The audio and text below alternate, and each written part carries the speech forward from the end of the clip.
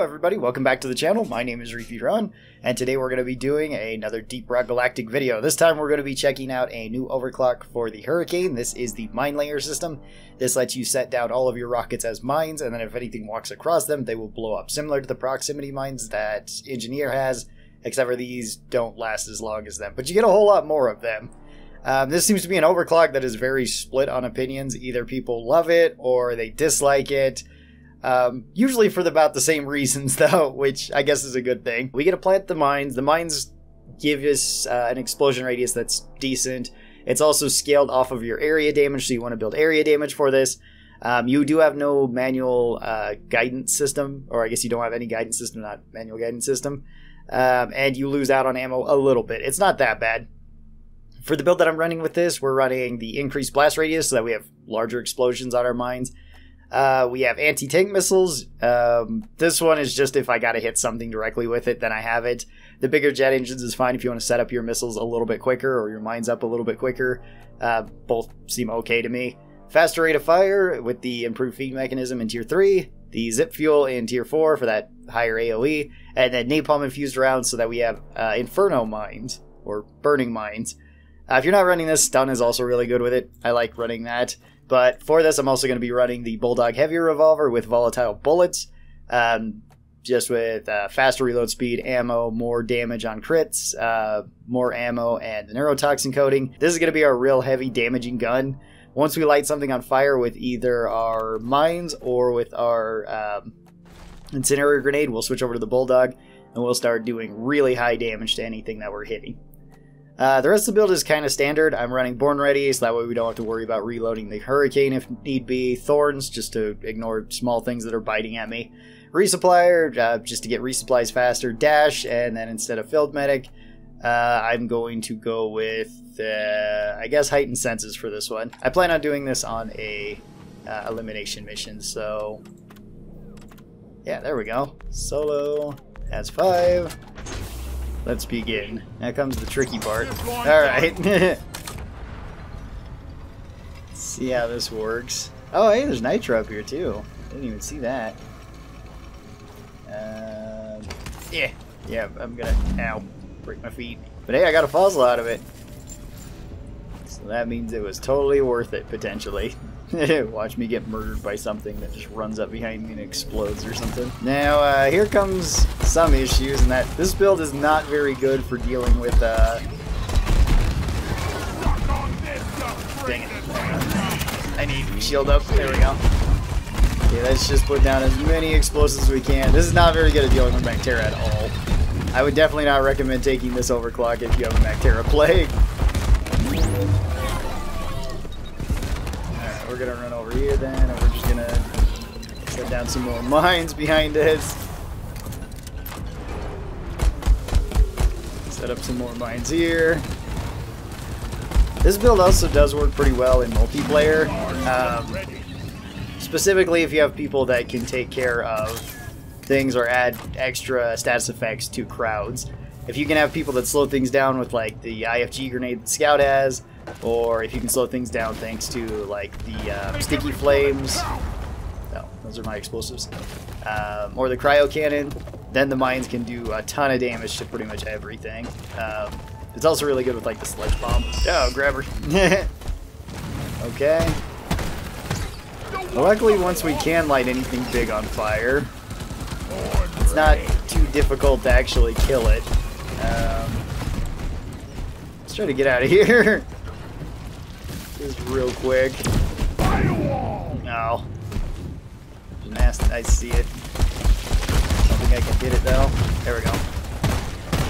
Blue bomber on fire, and then we can kill it. The Bacteria I might just have to shoot normally.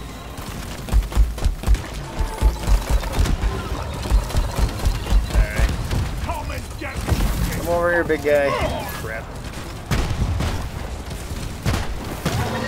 Alright. Oh, okay, this is a better place to fight. I'll do this dreadnought, then we'll drag the other dreadnought back here.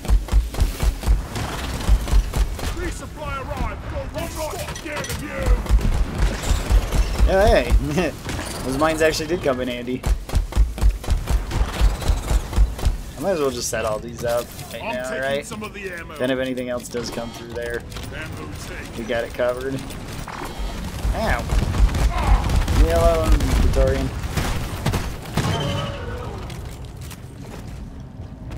Alright. I was born ready. Let's get this dreadnought started and we're gonna see what we get. Do those actually blow up? No, they get stuck in it. The heck? Okay, there we go. Oh, it's the twins. Okay, interesting.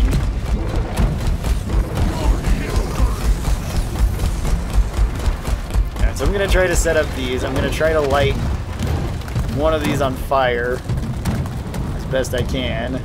Weapon ready.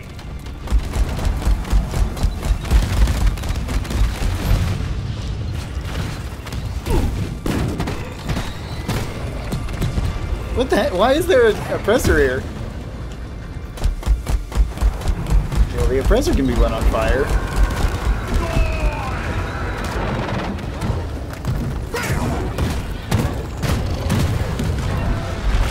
Yeah, it does kill the oppressors fairly fast. Yeah, I'm gonna try to hit this one now. Can I not light these on fire? Did I take this on the wrong mission type? It worked really well against the oppressor. I don't know if I can light the twins on fire or not. Maybe I don't do enough fire damage to them. Yeah, they're bringing fire back at me. How dare you? Okay.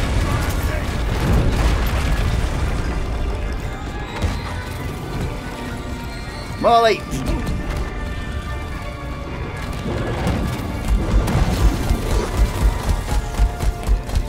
More mines. More setup. Let me dash. There we go. Molly, leave me alone.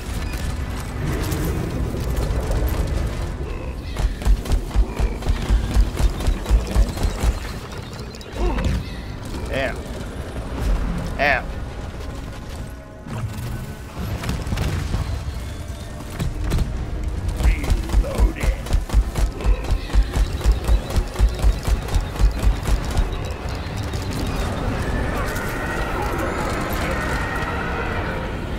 I got my little minefield set up over here, but I don't know if they'll fall for it. Oh no. Eh.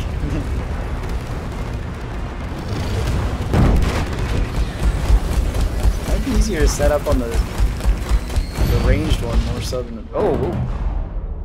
Yeah, maybe. I still have to pay attention to the melee one, though. It's the problem. Thanks, Bosco! Yeah, thanks, Bosco.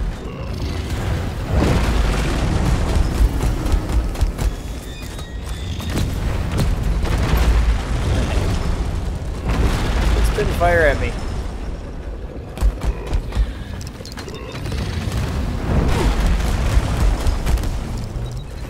Yeah. I'm gonna go grab my other resupply. Use some ammo bag.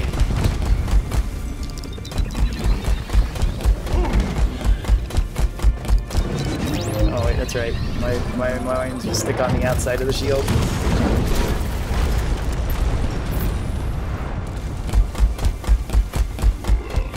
Come on, mines, arm. Yeah. Arm and overcome.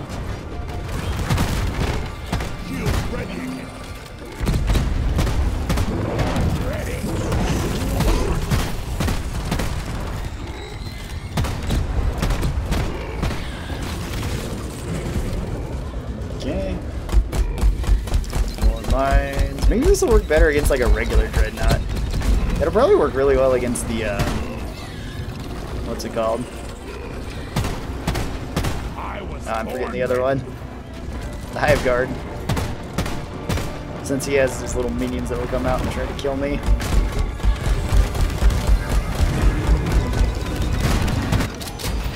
Okay. Wait, was that actually counted as them being on fire? I forget how volatile bullets works. Amount of fire? I don't think so. Alright, well, whatever. Dead is dead, right? Oh, this is just a regular dreadnought. Alright, I'm gonna lure him back to the room that we were just fighting in. This one, it might work better on than the twins. I'm thinking you can light this one on fire.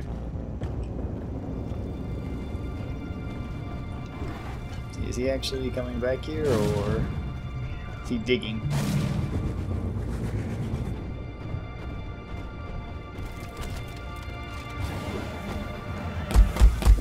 Alright, well, let's try to set this up a little bit.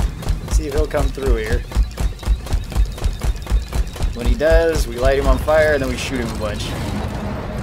Yeah, the AoE's actually working quite well against him. Yeah, there we go. Okay. So I was kind of right about this. Let's try to flood this whole area with explosives. We'll hope that he comes through and... Yeah, there we go. Alright, more explosives here. He should be coming our way.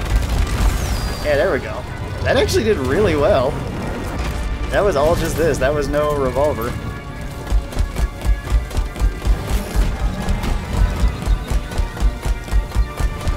And he has to keep coming towards us, so...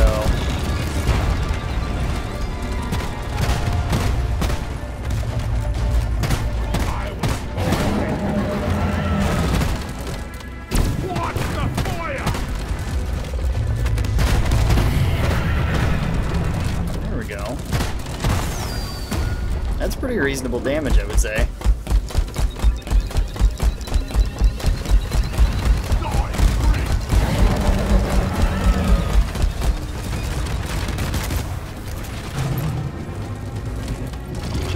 Fire again.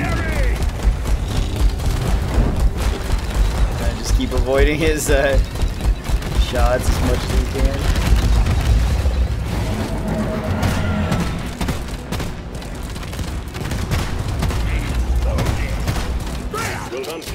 Alright, that was super easy. So yeah, it does work much better against regular dreadnoughts than it does against the twins. The twins, it was not. It was working okay, but the twins move so erratically, it's hard to tell where they're gonna go. You know, this guy, you kind of know which direction he's going in. Alright, let's get out of here. I only got 3 of the fossils. I've seen a few more, but some of them are just in odd places. And I think we kind of got the point across as to how good Minelayer is. It can be really good. If you like this type of playstyle, if you like setting things up ahead of time, yeah, it can be pretty solid. If you don't like that style, though, it's probably not going to be one of your favorites. Which, I mean, you could literally say about any overclock that kind of works this way, or any way that they're kind of intended to work.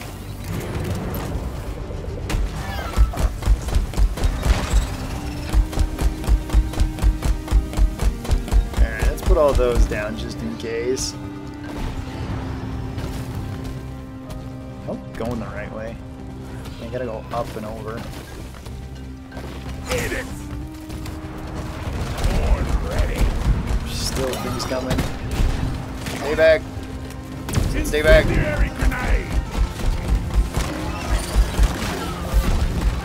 No, leave me alone. Let's clear them out. Booyah! Okay, there we go. Making my way through.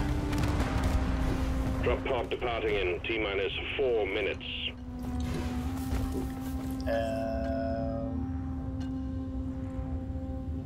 Okay, it looks like if I go this way, we'll be able to get there. Stick some more mines there. Oh yeah, there it is.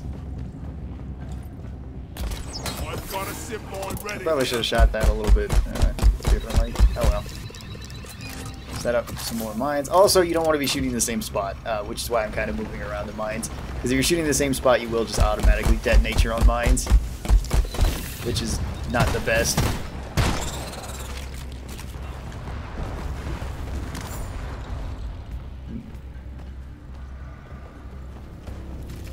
Okay. Boom, baby!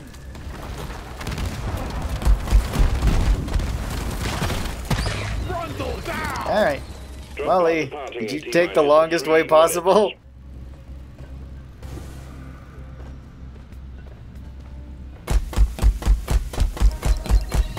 willing to bet there's going to be more things that pop up over here. Yep. You better hurry.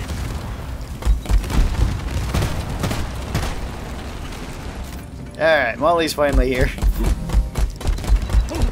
Took a little while, but she's here. Yeah. Yeah. I'm gonna kill you. The mule's been successfully retrieved. Alright, let's go. Yeah, there we go. Alright, we didn't get hardly anything extra.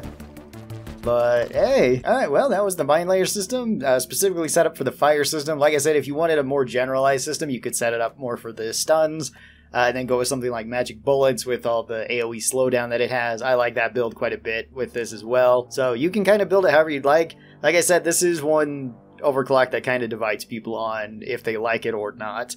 And usually it's for the same reasons, because you have to take the time to set up, and you're kind of relying on the bug pathing more than anything else. If the bugs are taking weird paths, sometimes the overclock just doesn't work out that well because the bugs are just moving so erratically.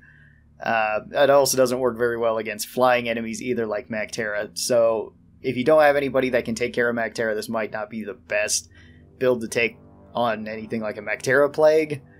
In fact, I wouldn't recommend taking this overclock on a MacTerra Plague. But on everything else, it should do just fine. Thanks everybody for watching. I hope you guys enjoyed. And tell me your thoughts on the Minelayer Overclock down in the comments below. I'd really like to hear your thoughts. And special thanks to the supporters of this channel. These are my members over here on YouTube and my patrons over on Patreon. They get early access to videos like this. And if you would like to be a part of that, there are links down in the description. Remember to like and subscribe, and I'll see you guys next time. Bye-bye!